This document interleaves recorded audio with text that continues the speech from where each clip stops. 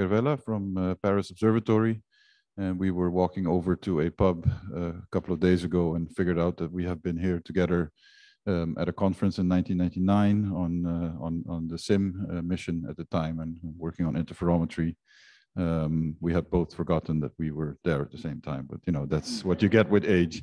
So Pierre, go ahead. Thank you very much, Anthony. So indeed, after this great talk, I will continue along the same line by presenting you some example applications of a combination of Hipparcos Gaia astrometry and radial velocities.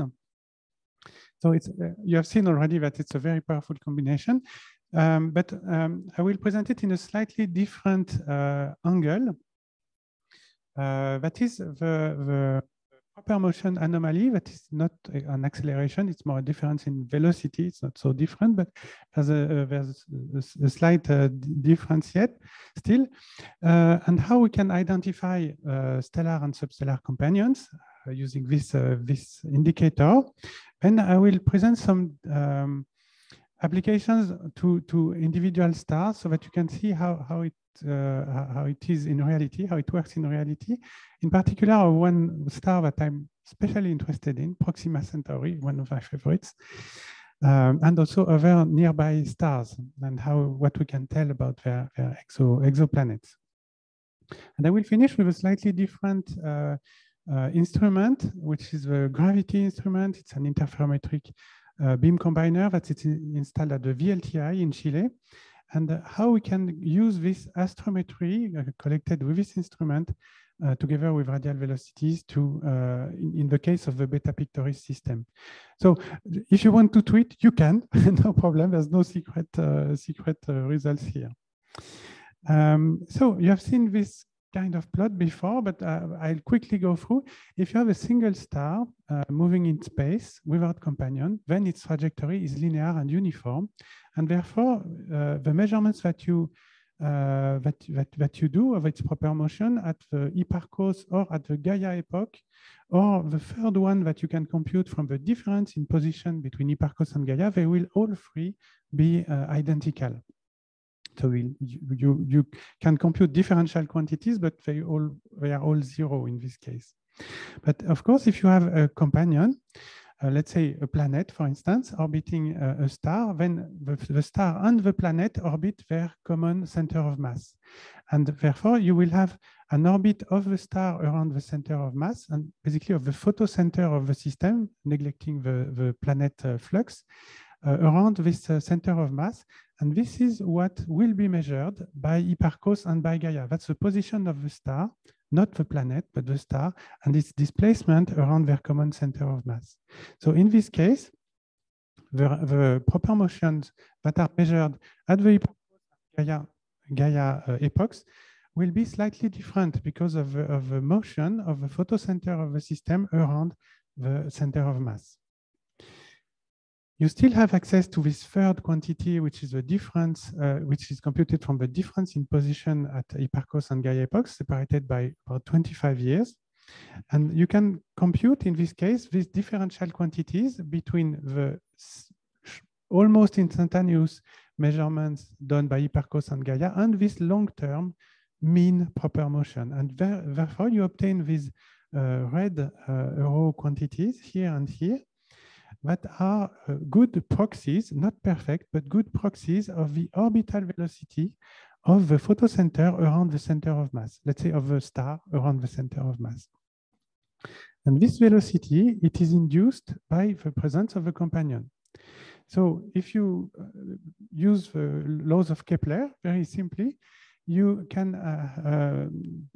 derive this relation between the mass of the companion that induces this velocity on the primary star and the mass of the primary star here. So the ratio between the secondary mass and the square root of its orbital radius, assuming circular orbit, is proportional to the square root of the mass of the primary star and to its tangential velocity anomaly. So this little red vector that I've shown.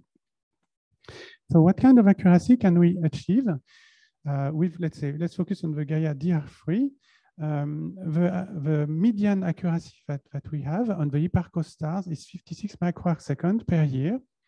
That translates, if you express it a little differently, into 26 centimeters per second per parsec of distance. So a star at 1 parsec, you measure this proper motion anomaly with an accuracy of 26 centimeters per second. At 10 parsecs, it's 2.6 meters per second. And then if you translate this accuracy into a mass, let's say at 5 astronomical units of orbital radius, because you have this degeneracy between mass and orbital radius, then you obtain a sensitivity of 10 Earth masses per parsec. This is for a solar mass primary star. So this gives an order of magnitude of the type of precision that we can achieve. I think this is not started with the time, but just so that I'm not too long. And this technique has not an infinite sensitivity, of course. And actually, it has a sensitivity that depends on the orbital period of the companion. Because if you remember, the data produced and provided in the DR3 are average over a period of about 3 years. And therefore, you have a decreased sensitivity to companions that have orbits shorter than this, let's say, 1,000-day length. So you see that on this plot that shows the sensitivity, let's say, in terms of Earth mass as a function of orbital radius for a given velocity anomaly here of 26 centimeters per second for a solar mass star at 1 parsec, you are sensitive to about 10 Earth masses for orbital radii between approximately 3 and let's say 20 astronomical units. But for shorter orbital radii, so shorter orbital periods, then you are limited by the smearing due to the averaging of over the 3 years of the Gaia data acquisition. And here this orange line is the duration of the Gaia DR3 window. And at the longer orbital periods side, you are limited by the fact that you subtract the Hipparcos Gaia long-term proper motion. And doing this subtraction, in fact, you subtract part of the signal that you want. You subtract part of the curvature of the trajectory of the star, so you are less sensitive to the long period, to the long period companions. So basically, when you observe a tangential velocity anomaly, let's say this one, you know that you have a companion whose mass is somewhere in the green shaded area here, but you don't know exactly where. You know that there's a probability, a somewhat higher probability that it is in this part here that is more sensitive, but it can also be a longer period, more massive companion due to this degeneracy. So let's apply that to a real case. Proxima Centauri, so this is a red dwarf, a very low mass star that is known to have 3 planets from B, C, and D with periods ranging from 5 days to 5 years. And here we will focus on the Proxima C planet because the 2 others with these very short periods are not detectable with Gaia at all. But the third one with this 5 years period is in principle in the best sensitivity range of Gaia. So here in these two diagrams here, we see the radial velocity signal measured on Proxima B, so the 11-day period, and the candidate planet Proxima C with its period of 5.2 years. So if we look into a little bit into numbers, so I don't ask you to read all the numbers, but if you want to do a calculation afterward, you can compare. Here, we obtain a transverse velocity residual. So you know this little red vector that I showed in the beginning for the DR2 data of 2.7 plus or minus 1.5 meter per second. And for the DR3, so using a larger set of data, we obtain a velocity anomaly of 0.4 plus or minus 0.5 meters per second. So basically here with the DR3, we don't see a significant signal. And with the DR2, we don't see also a significant signal, but it's a little more. Just one remark here, to do this computation on Proxima, there are some really nice effects to take into account. First, you have the perspective acceleration, which is a geometrical effect that is due to the fact that the radial velocity of the star progressively transfers to the tangential velocity as the star is passing by. But this is a geometrical effect, that's quite easy. But also you have to take into account the fact that at the Hipparcos epoch, Proxima was slightly farther from us, and therefore the Hipparcos position has to be corrected for the light travel time, that additional light travel time at this epoch. And if you don't do this correction, you don't obtain the correct residual velocity. And I think that's really nice to have this accuracy. And just to give you a feeling, Proxima is going through space at about 30 kilometers per second. And we have this wonderful agreement at a 0.5 meter per second level between Hipparcos Gaia, the mean proper motion, and the measurement by Gaia, which I find is really very impressive. So if we can look at how it compares these results in terms of tangential velocity to the properties of Proxima C, so determined from the radial velocity curve. So it's the same diagram as before. We see here the mass here and the orbital radius, and the shaded domains represent the possible 1 sigma domains for the companions in terms of mass and orbital radius. And what we see is that we have Proxima C from radial velocity that stands here, and that is compatible with this kind of tangential velocity anomaly that we obtain of 0.4 meter per second. But we don't have yet the sensitivity to really detect it. One limitation, however, is that you see Proxima C is rather close to this peak here, because its period of 5 years is relatively close to the Gaia window of 3 years. And therefore, we have a decrease in sensitivity due to averaging over the Gaia window. So we can expect that in the DR4, where this averaging will not be done, we will have access to the individual measurement epochs, we will not have this limitation and therefore be able to detect Proxima C directly in the Gaia data. So Proxima C, probably it's something like a Neptune planet. So another example, still another very famous star that we heard about a few times this week, Epsilon Eridani. So Epsilon Eridani is very nice because it has a long period planet detected by HATSIS in 2000 and confirmed by MAWE in 2019. You see here the radial velocity curve that is really beautiful and a very long period. So it's a long effort, long-term effort to have this kind of curve. And if we plot here on this diagram the same mass as function of orbital radius, we see that the properties of Epsilon Eridani B, determined from radial velocities, are very well in line with the signal that we detect, both from Gaia DR3 in green and from Hipparcos in light blue here. The shaded areas here are the domains that are of presence of companions that are excluded from direct imaging.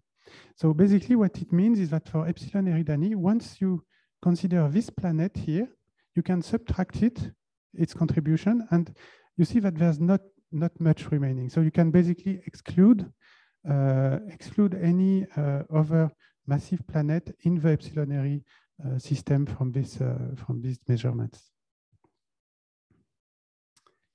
Another star that we just heard about a very short time ago, Epsilon Indi. Epsilon Indi is very nice because it's a triple star with a binary brown dwarf and a regular dwarf main component, Epsilon Ind A. And Epsilon Ind A has a companion that is an exoplanet at a mass of approximately 3 Jupiter mass. And we see it in the Gaia DR2 and DR3 data as shown here. And the detection by Feng falls very well onto the sensitivity curve that we determined.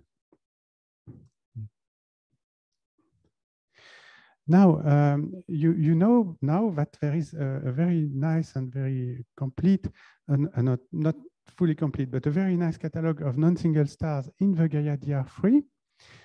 And this catalog is based on the epoch astrometry of Gaia. So it's very different from the analysis that we do here, that is based on average quantities over the 3 years. Here, the individual measurements of Gaia were used just as presented by Mirek just before. And this is one of the example planets that were detected and presented in the Gaia DR3 of HD 81040. And you see this is the orbit of the star around the center of mass of the system. And this is from this orbit that it's possible to determine the properties of the planet. And this planet is an 8 Jupiter mass companion on approximately a 1,000-day orbit. So this is interesting, this 1,000-day period, because it's something at the interface where the sensitivity of our proper motion anomaly technique based on Hipparcos and Gaia decreases significantly. But however, we can detect this planet in terms of a proper motion anomaly in the Gaia DR2 data here, this blue sensitivity curve. Here, this is the actual properties of the planet determined from this. And you see that we are compatible with this planet properties. But in the DR3, that is based on a longer time window, 3 years instead of approximately 2 years, we see that we have this mirroring that diminishes, that decreases our sensitivity. And then we have more difficulties. It's more difficult to detect the planet from the DR3 than from the DR2 in this particular case. Now let's focus to a little different approach that is applicable to binary stars, for which it's possible to have astrometry of both components separately. So this is the case, for instance, of the famous binary 61 Cygni A and B. And 61 Sig has measurements obtained with Hipparcos, here with orange arrows, with Gaia DR2 with light blue arrows, and with Gaia DR3 with the green arrows. So you see the proper motion of the pair here in 25 years, and then the proper motion in the, let's say, 6 months approximately between the reference epochs of DR2 and DR3. And then you see the orbital motion vectors of the two stars that were obtained by subtracting the proper motion of the barycenter of the system. So this is shown here on this plot on the right, a little zoom on the Gaia data here. And you see that we obtain orbital velocity vectors for both A and B components. And in principle, in a binary star like that, if you have orbital velocity vectors, they are collinear, they are aligned, they have different lengths and orientation, but they are aligned with each other, and their norm is inversely proportional to the mass of each component. But in this case, what we see is that the two vectors of A and B are not collinear. One has a small angle with respect to the other. And this could indicate the presence of a companion orbiting either 61 Sig A or B. We cannot say which one of the two, in a sort of orbital velocity anomaly approach here. And if we do the computations, we see that this orbital velocity anomaly has a norm of approximately 88 meters per second. That is very stable between DR2 and DR3, and we also an orientation that is quite constant between the two releases.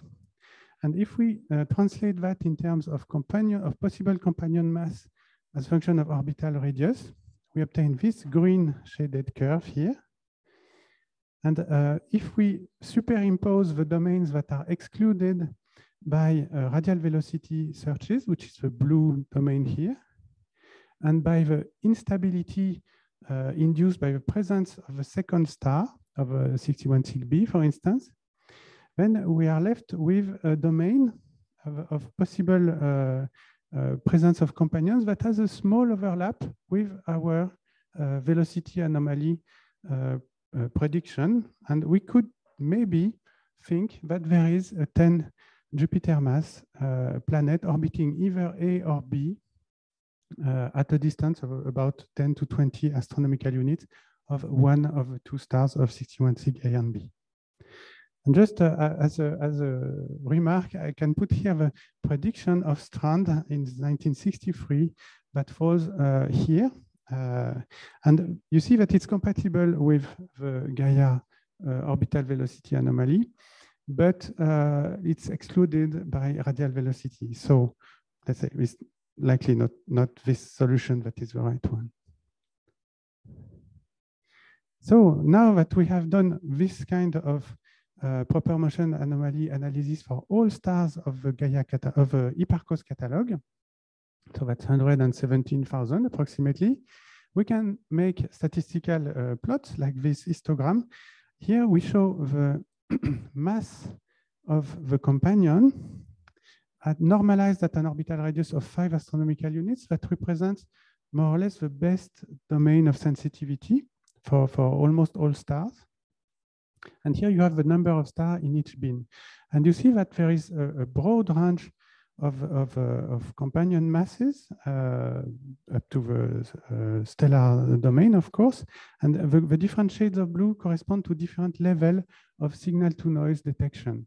So if we focus on the high level of signal to noise of 5, we see that we have a really large number of companions detected. And if we zoom in to the very lower mass domain here, we see that in this range, we have between several hundred and several thousand candidate companions that are with masses below 10 Jupiter mass. So this is quite significant. So now, if we combine now the proper motion anomaly astrometric approach with the search for resolved companions in the Gaia catalogs using by identifying common proper motion stars. So stars that are likely bound gravitationally together. We can detect them separately in the Gaia catalog, compare their proper motion, their parallax, check if they can be bound, and therefore detect their relation in this way. We have in this diagram the sensitivity in terms of mass of a companion as a function of orbital radius. Here it's for a very low mass star located at 10 parsec. And you see that in this case, we have a sensitivity from the proper motion anomaly that goes down to about 0.1 Jupiter mass. And from the common proper motion search approach, so just resolve the companions, we have a sensitivity that is a little above 10 Jupiter mass. So you see that we are exhaustive in the search for companions at the stellar mass level for stars up to 100 parsec at all separations, from small separation to high separation. And for a one solar mass star at 10 parsec, we are still sensitive to essentially all objects nearly down to the planetary mass limit of, let's say, 13 Jupiter mass at all separations, with a better sensitivity, of course, with the proper motion anomaly for closing objects. Another indicator of binarity that you have heard already about is the RUVI. That is a statistical indicator that is provided for each star in the Gaia catalog. And here we show in this histogram the number of stars with this value of the RUV for different levels of signal to noise in proper motion anomaly. And just on the right diagram, this is a summary, let's say, of a fraction of stars that have a proper motion anomaly as a function of their RUV. And you see that this proportion of stars with anomaly increases very much, even before the usual limit of 1.4 in RUV. So even if you have a star in the Gaia catalog that has a RUV of about 1.2, there is about half probability that it has an anomaly and that it has a companion. So now we can combine all these indicators, so the proper motion anomaly, the common proper motion candidate approach, and the RUVI. And using all these indicators, we can conclude that over the Hipparcos catalog, there are 43% of the stars that exhibit at least one of these binarity indicators. So this is a very significant fraction. And it shows that yeah, binarity cannot be ignored, but that's not new. Okay, and of course you have heard that many results are coming out, and that's really great. We have results from for instance, from Tim Brandt, from Fane Curry, and from Dino Mesa recently, with discoveries based on the identification of companions from proper motion. And this is really a wonderful application of the Gaia proper motion measurements. Now let's focus on a very important and very famous system, Beta Pictoris. Beta Pictoris is very renowned because it has two planets, B and C. This is an image of planet Beta Pictoric B here that was discovered with direct imaging. And you see here this vector, it's the proper motion anomaly of Beta Pictoris from the Hipparcos data, because as it was mentioned already, Gaia is not very good on Beta Pic because it's too bright. The star is too bright. So Hipparcos provides a better proper motion at the moment.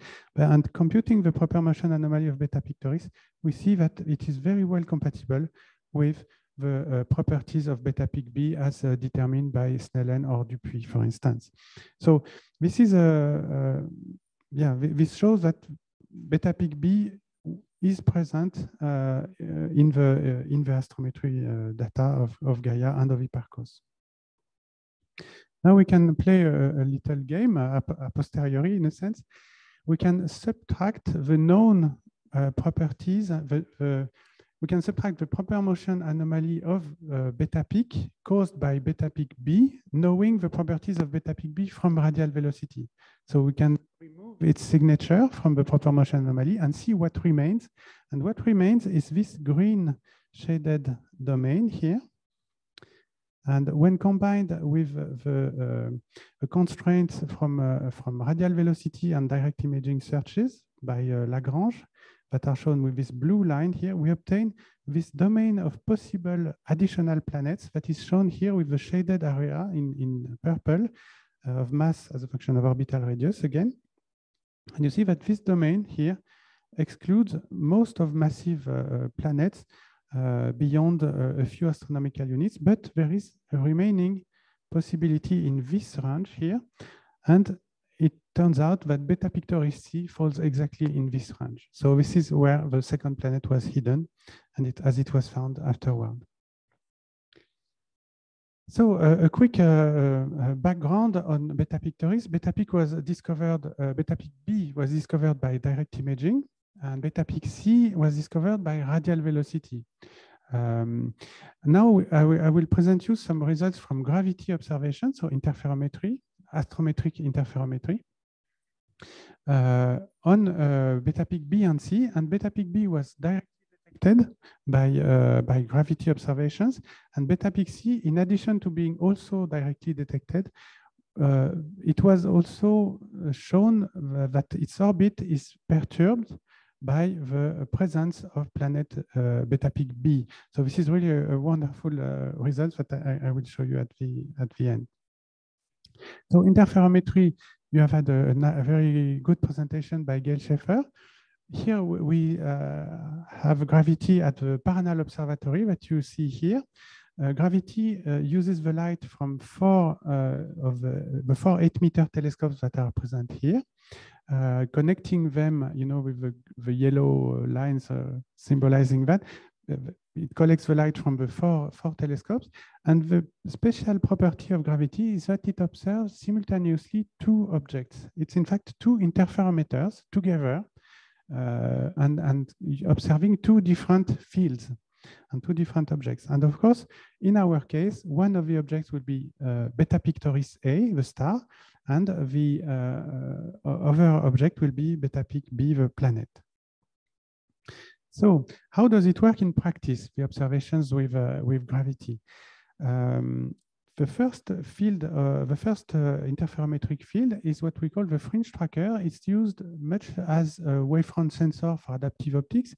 It is used to stabilize the effect of the atmosphere, the turbulence that affects the position of the fringes and moves them very, very quickly. So we use this channel of gravity to stabilize the fringes by watching Beta Pic, the star. Now we have a second field that we can displace around the primary field up to a distance of 2 arc seconds with a unit telescopes, with a big telescopes.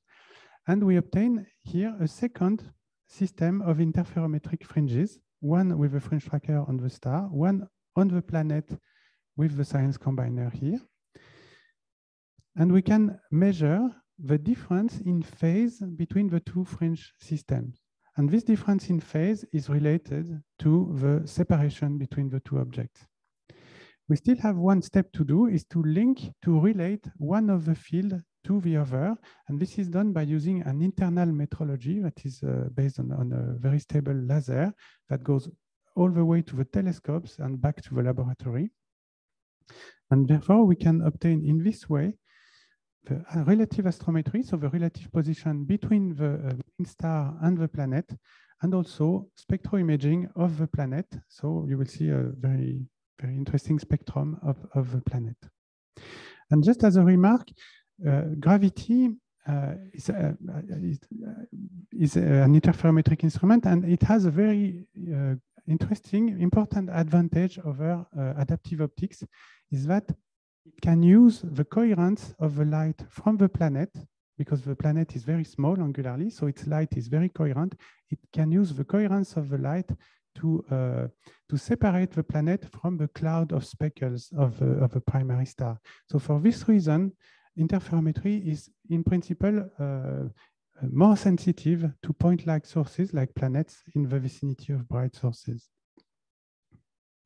So observations of Beta Pictoris B, they took place already 2 years ago, and they were done using 4 big telescopes for only 1.5 hours, and we could obtain the position of Beta Pictoris B with an accuracy of 70 microarc second relative to the star Beta Pic. And from this measurement that is shown here of relative position, we could derive improved orbital parameters for the planet, and in particular its mass, combining with either only relative astrometry, also with intermediate data from Hipparcos plus the Gaia DR2, and also combined with acceleration by Tim Brandt. So this was a first application that worked already quite well, and it also provided a very good quality spectrum of Beta Pic B in the K-band, in the infrared K-band, where we see a lot of molecular bands. Now, Beta Pictoris C, it's a little bit the same story as Beta Pic B. It was detected on several occasions that you can see here. These are reconstructed sort of images. It can be understood as interferometric images, where you see the planet here as a peak here in these three maps here. So this was the first time a planet discovered by radial velocity was imaged by interferometry and detected first by interferometry. Here, the relative astrometry is not exactly as accurate. It's only 200 microarc second accuracy, but still quite good. And an orbital fit was done using the Orbitize tool by Sarah Blunt, including Hipparcos epoch astrometry, Gaia DR2, and relative astrometry. And you can see here this the general fit with here the Hipparcos epoch astrometry, the Gaia astrometry, the radial velocity, relative astrometry, and the result is actually quite nice. And just to finish, there is a very nice effect that was detected in this system for the first time, I believe. It's the fact that the orbital trajectory of beta peak B is affected by the presence of planet beta peak C. And you can see here in this, in this plot, the separation as a function of time here of a year for beta peak B, for the trajectory of beta peak B. And here you can see an enlargement of the residual of the Keplerian fit here in these windows here. And if you look carefully, the red curve here, it's the fit with beta peak B astrometry with one planet only. And you can see that this red curve does not go through the gravity points very well. You see you have points from gravity that are away from this red curve. And to fit them properly, you have to add a second planet. You have to add beta peak C. And therefore, we can say that we detected beta peak C from its perturbation on beta peak B, knowing that this perturbation is only 1 milliarc second in amplitude approximately. This is quite an achievement, and we could obtain a high accuracy mass of beta peak C, actually better than beta peak B. So in summary, we have from this combination of Hipparcos and Gaia, 43% of the Hipparcos stars that show at least one signature of binarity. This is a high fraction, and this has to be considered looking for planets or brown dwarfs, of course, but also looking for PSF calibrators, for instance. It can be useful to know. The catalogs are available of proper motion anomalies and accelerations, open to everyone. There are very nice tools to use them to do very focused, high quality analysis for special targets like Orbitais and Orvara. And we can say that the proper motion anomaly and acceleration approaches are very complementary to what is presented in the DR3 non-single star catalog for the longer orbital periods. And gravity now opens a very interesting possibility to measure the astrometry of planets around stars with a Gaia-like accuracy, but focused on particular targets. Thank you very much.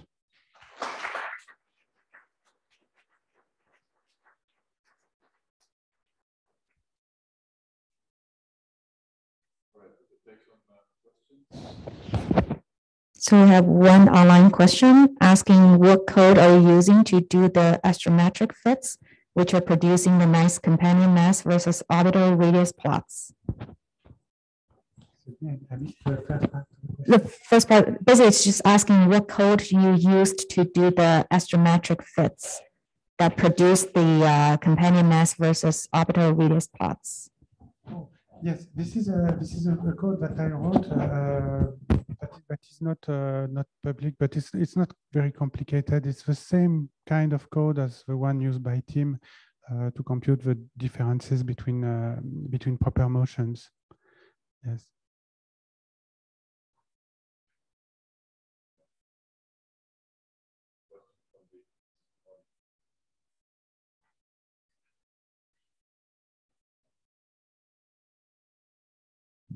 I got a question on gravity.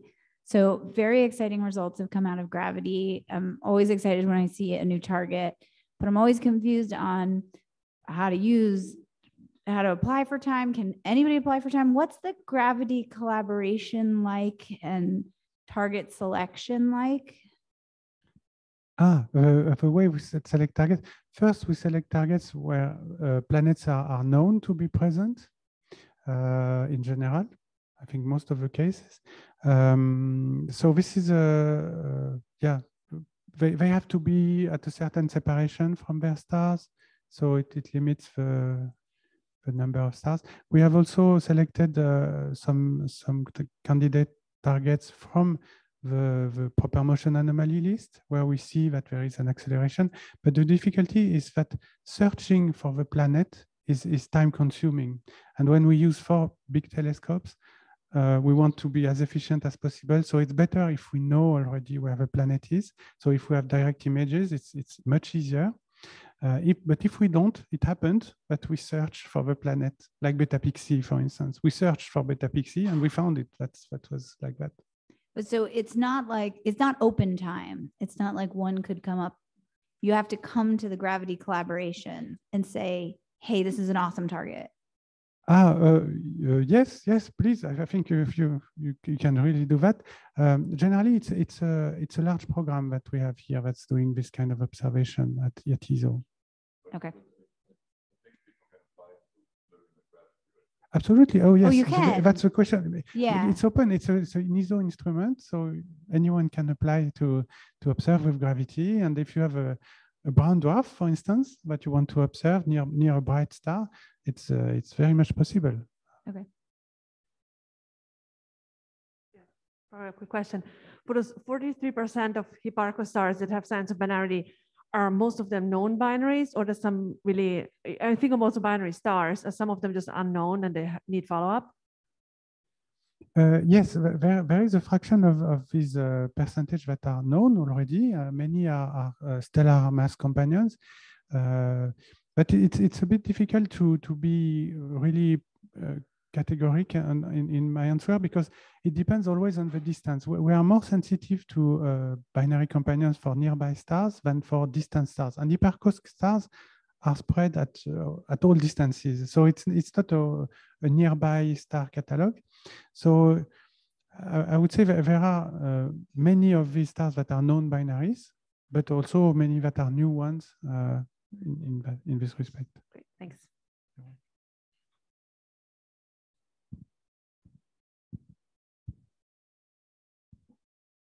All right. Well, if there are no further questions, let's thank Pierre again for an excellent talk. And